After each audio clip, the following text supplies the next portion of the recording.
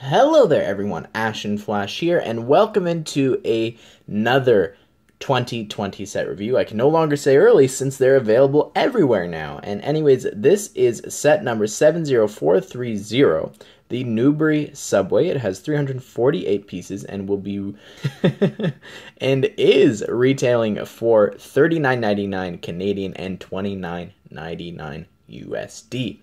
And this is something that I never thought I'd be doing on the channel. I am not a fan of Hidden Side, never have been, and still am not, even after building this set. Why did you get it then? Well, I really like this build. This is a fantastic looking subway. Did you know that we've never gotten a subway station like this before? If you search up subway on Brickset, two things pop up. This set and some little take home, I don't even know what the set is. That's shocking to me. Out of all the years of LEGO, how is this the first time we're getting this little sewer/subway build? And it really upsets me that it's in a theme like Hidden Side. And you know what? I'm going to put aside my dislike for the theme right now, and I'm going to just talk about this set. And you know what? I gotta really hand it to the set.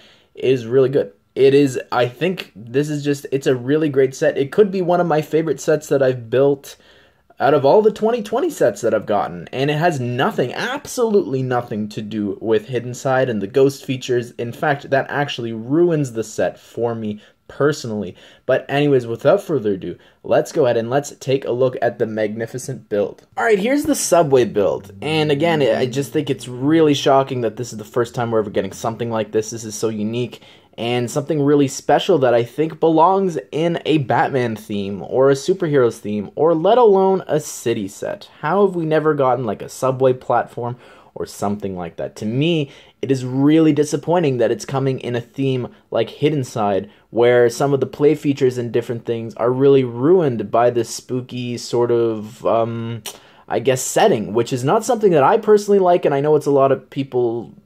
And I know that a lot of people also don't like it, but anyways, let's get the Hidden Side stuff out of the way first, I think. If you don't know how the app works, it like focuses in, or you got to reveal certain areas with different colors. So you've got a red thing over here, you've got some hot pink there. This thing spins around to reveal different colors there. I really dislike that. Out of everything in this set, like, it's really well hidden, everything else. Haha, Hidden Side. But this is really just, I don't know what that is. It's some sort of spectral device, I'll call it, but I really don't like that.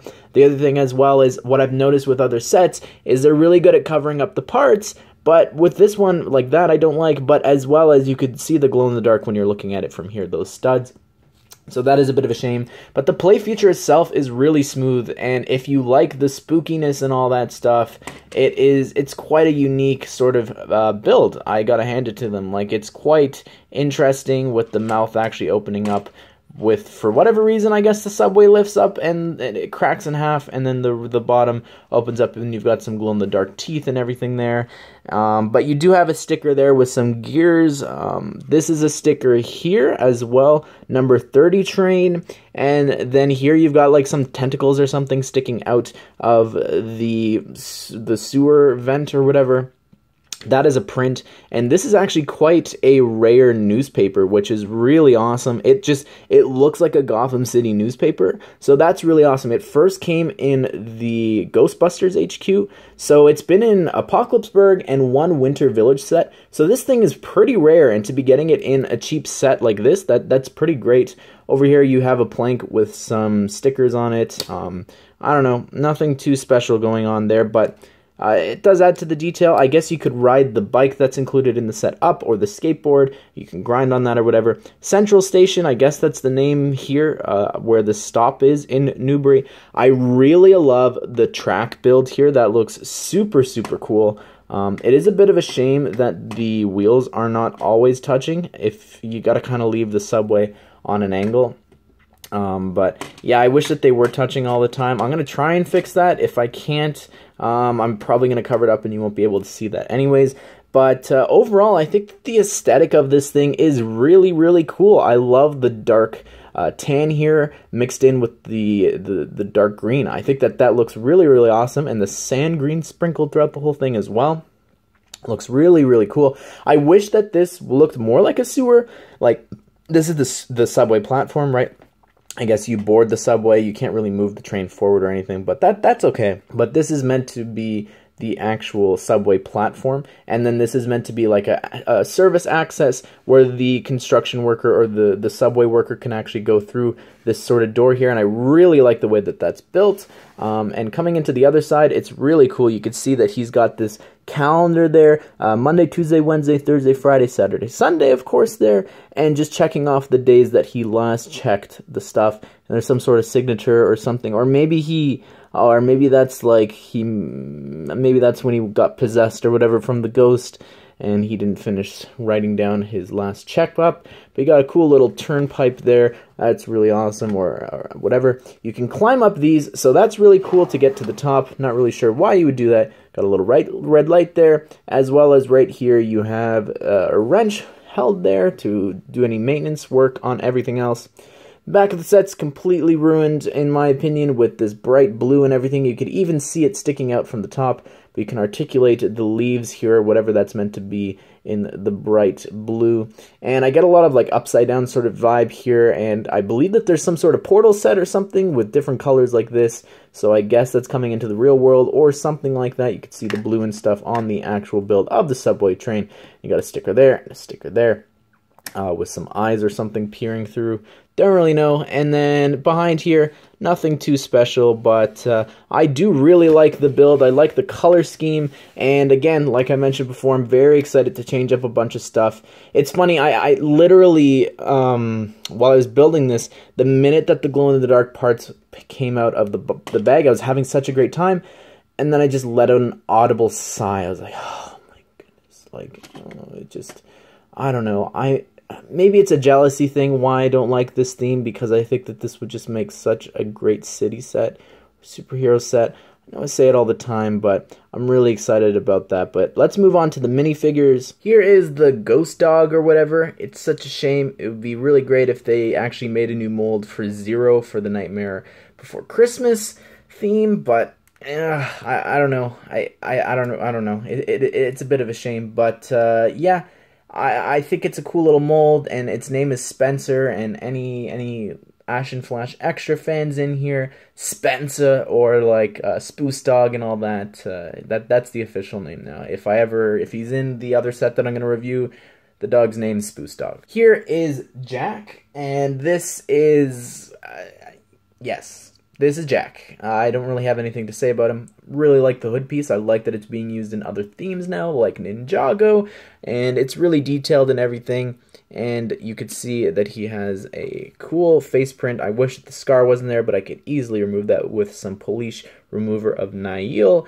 And then on the back, you've got this super angry expression. And I don't know why, but the claws there, right there, doesn't that remind you of some Toronto Raptors, you know, like the logo or whatever? Any Raptors fans? And here is Parker, and I believe that this is a brand new hairpiece and everything for this line, or this wave, the second wave of Hidden Side sets. And she got a little fanny pack there on her torso, and it says "Boo to Ghosts" right there. I guess maybe that's a little Just Too Good reference with the number 2, of course, because he coined that. And then you've got a little meow there with some cats and stuff. Super spooky stuff there. And she's got a phone. And on the back, she's got this other facial expression. And the fanny pack or whatever carries over onto the back. And here is Pete Peterson, just a humble subway worker working late hours and stuff until, of course, oh my goodness, he's been possessed. And yeah, here's his back printing, and then of course, oh my goodness, he's a spooky ghost. It's so spooky, and yeah, I don't really know what's going on here. He's got this weird neck attachment there, some really giant claws, and you also get a bunch of other weird and, I don't know, spectral sort of pieces there. And yeah, that's the minifigures. And then here we've also got one of the newer bike pieces, the off-roader or the mountain bike. And this came in one of the people packs first, and this is the newer mold, and it's really smooth. I like this bike. It's really awesome, and to get it in this new color is really great as well. And yeah, that's pretty cool. Well, there you have it, everyone. That is the Newbury Subway. And again, something that I never thought that I would be looking at.